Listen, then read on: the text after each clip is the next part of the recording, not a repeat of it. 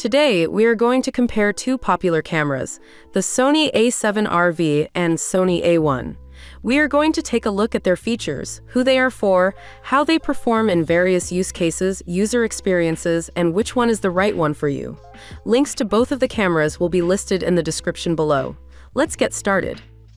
The Sony A7R V and the Sony A1 are two digital cameras that were officially introduced respectively in the 26th of October 2022 and the 26th of January 2021.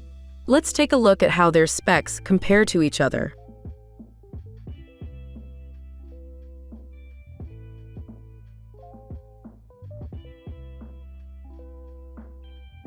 We tested both cameras to assess their performance in different scenarios. Let's take a closer look at our ratings for each of them. Here are our ratings for the Sony A7R V. For portrait photography, we will give it a 10 out of 10 rating. For street photography, we will give it a 10 out of 10 rating.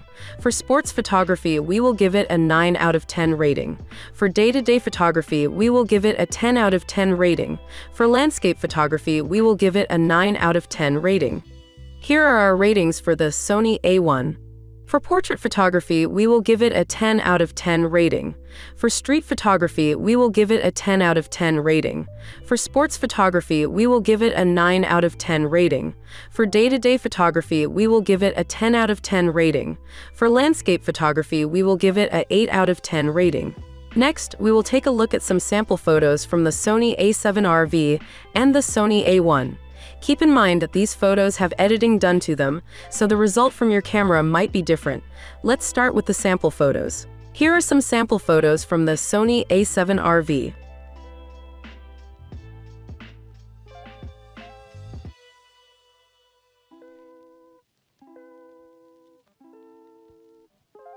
And here are some sample photos from the Sony A1.